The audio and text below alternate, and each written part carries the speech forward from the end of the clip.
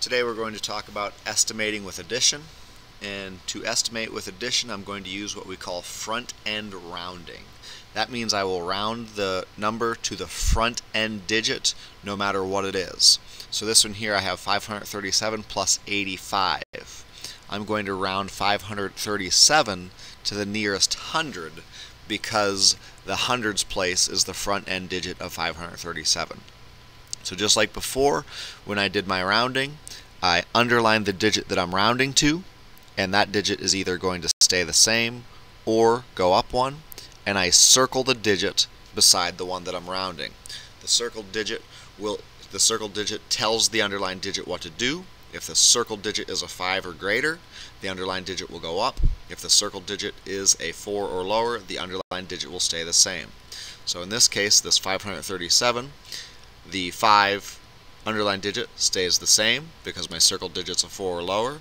Everything after the underlined digit will turn into zeros. So 537, when I front end round, I round it to the nearest hundreds place, becomes 500. Now I do the same thing with 85. So I'm rounding 85 to the nearest 10, the front digit. So whatever the front digit is, that's what I'm underlining. That's what I'm rounding it to. So since the 8 is in the tens place, I'm rounding it to the nearest 10. So that underlined digit will either stay an 8 or it will go up to a 9. Circle the digit next to it. If the circle digit's a 5 or greater, the underlined digit goes up. If the circle digit's a 4 or lower, the underlined digit stays the same. So in this case, my underlined digit will go up to a 9, and everything after the underlined digit turns into zeros. Now when I put my numbers over there, I want to make sure that they're lined up. Ones with ones, tens with tens, hundreds with hundreds. And from here I just add my numbers. 0 plus 0 is 0, 0 plus 9 is 9, 5 plus nothing is 5. So 537 plus 85, when I estimate my answer by front-end rounding, my answer is 590. And the next one down, same deal. I'm front-end rounding. Both of my numbers here are numbers that go out to the hundreds place, so I'm rounding to the nearest hundred in each. I underline and circle. My underlined digit's either going to stay the same or go up one.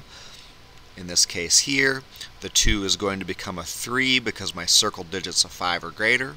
Everything after the underlined digit turns into zeros. So 251 rounds to 300. I front end round my bottom number. The 5's either going to stay a 5 or go up to a 6. The circled digit is a 4 or lower, so my underlined digit stays the same. So my underlined digit stays a 5. Everything after it turns into zeros. And then I add 0 plus 0, 0, 0 plus 0, 0, 3 plus 5 is 8. Once again, making sure those place values are nice and neat, nice and lined up. And last one, 864 plus 95. I want to make sure that I'm front-end rounding. So I'm rounding to the hundreds place here, underlining the 8. It either stays the same or goes up. Circled digit tells the underlined digit what to do. If the circled digit's a 5 or greater, the underlined digit will go up. This is greater than a 5, so my underlined digit goes up to a 9. And everything after the underlined digit becomes zeros. Now I round 95 to the nearest 10 because 95 goes out to the tens place. I underline the tens place. That 9 either stays a 9 or goes up to a 10. Circled digit tells the underlined digit what to do. The circled digit is a 5 or greater, so my underlined digit goes up.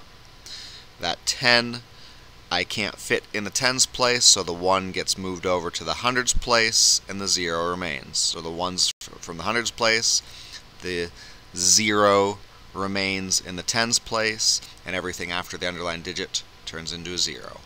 So I add these up, 0 plus 0, 0, 0 plus 0, 0, 9 plus 1 is 10. And my answer there is 1,000. So when I estimate, I always make sure I round to the front-end digit. Whatever my front-end digit is, I underline that digit, and I circle the one beside it. My rounding rules still apply. The underlined digit will either stay the same or go up, and the circled digit tells the underlined digit what to do. If the circled digit's a 5 or greater, the underlined digit goes up. If the circled digit's a 4 or lower, the underlined digit stays the same.